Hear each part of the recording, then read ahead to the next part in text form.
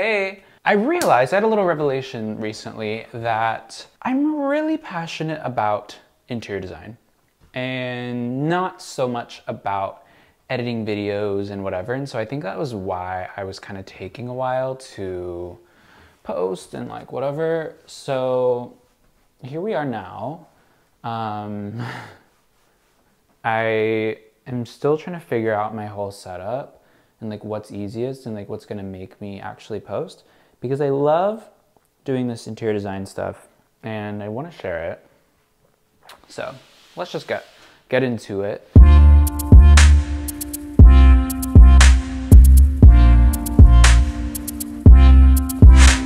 I have this cute floor lamp that unfortunately I cannot use in this house because it just doesn't work anywhere. So I'm gonna sell it as a part of my journey to revamp my house. So as you can also see, I have this ugly chandelier. I'm gonna try not to use the word ugly to describe things, just not my taste. So I have that chandelier and I really want a new one, but I don't want to spend the money. But I just remembered I have this floor lamp that I could sell. So I'm gonna, well, I have to glue these. There's some things loose. So I'm gonna glue these and then sell it and use that money to get a chandelier. I'm gonna show y'all some chandeliers I've been looking at, some inspo I have, and I cannot wait because I really like this room. It used to have pink wallpaper with rats and fire hydrants and pigeons. It was like New York wallpaper. Was not a fan personally, so I did contact paper over it because it is a rental, so we're gonna have to take that off at the end. Hopefully it doesn't ruin the wallpaper because that would be very expensive to repair. The next thing after that is I want to change these. Ooh, I feel like they are quite not my style. Oh my God, hey girl. Oh, my Air One package is also here. So, yeah. I just want something light and soft and cutesy. So that's my first project.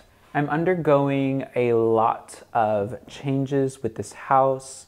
I want it to be gorgeous, even though I'm gonna move out hopefully as soon as my lease is over in June. But in the meantime, I'm like, I want to make it as beautiful as possible. Yeah, I'll show you guys my tree. So it's kind of my dining room and my living room that I want to focus on at the moment because they're both like 90% done, and I would love if I just really loved both of these rooms. This is my tree. I'm gonna prune her. I think I'm gonna repot it in this pot. Gonna prune that. And I also want to get a really cute crate for Chio. And new pillows. And reupholster this sofa. And I want a little, I want a chest right here for like Chio's toys and like this stuff. I also want some fireplace balls, like some spheres for there would be really cute. This is all stuff from different houses, and I feel like it all is good for now. And I also kind of want a giant tapestry or something on this wall, but I feel like that's so specific to this house, and if we're leaving, maybe I don't. But like that couch is kind of sad. Like I would love to spruce her up a bit. Sorry, it's messy. And then I would say the other thing I want to address is this. This light fixture is not my taste whatsoever. So I'm thinking of the Akari E lamp.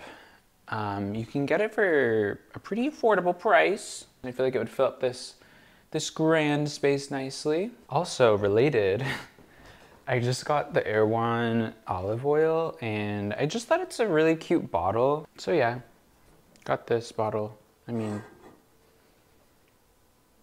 this chic, this not chic at all.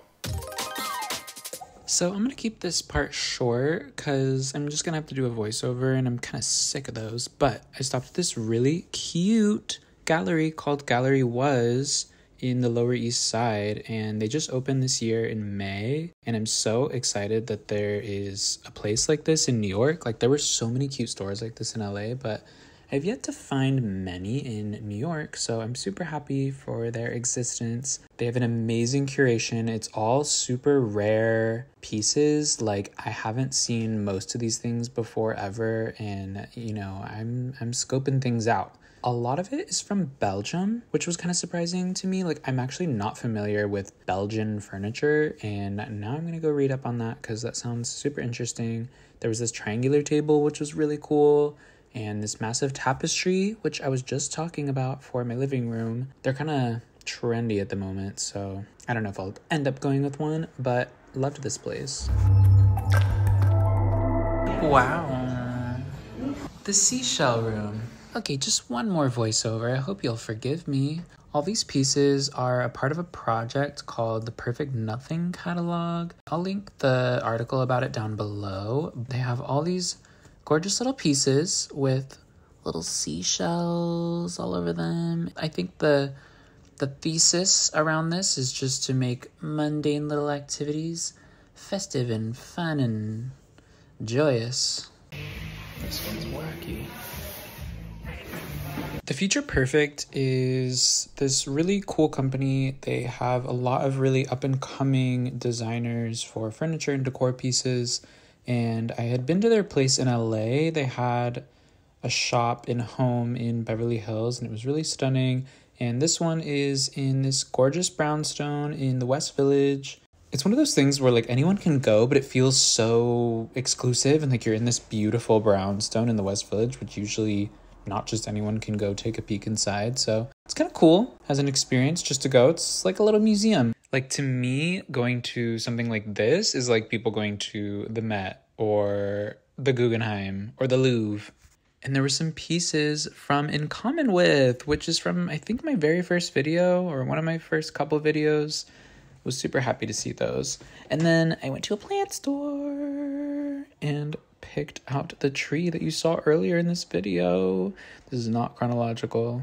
Shout out to the Chelsea Flower District. There were many great plant stores if you live in New York. Definitely recommend checking it out. It's on 20-something, if you can Google it. And found a great tree, as you saw earlier in this video. And then the very last thing I did was stop at the Matter sale because they're moving to a new location. Nothing quite felt right for me, but I did love this ebonized wood, I think it's called. And, you know, these lamps by Min Jae Kim seem to be everywhere at the moment. I am so happy for this artist to be getting this kind of exposure and in these high-end stores. It's pretty amazing. Oh, and then there was this chandelier that I posted like 4 years ago that sold at this store that I was trying out little 3D renderings of and posted on Randomly New, and here it was all these years later at this store. This one? Long-time Randomly New followers will recognize her.